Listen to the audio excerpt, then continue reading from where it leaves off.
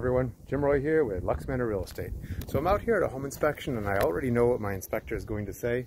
Basically, if you take a look at the post right here, it's preferable to have these notched, just literally cut out, such that the supporting wood actually sits on the post itself rather than simply secured to it through bolts like this.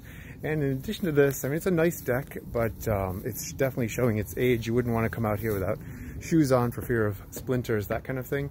But if you take a look at what happens over the years with regular wood deck, it's just going to cost even more money to have to take this up and put down new wood.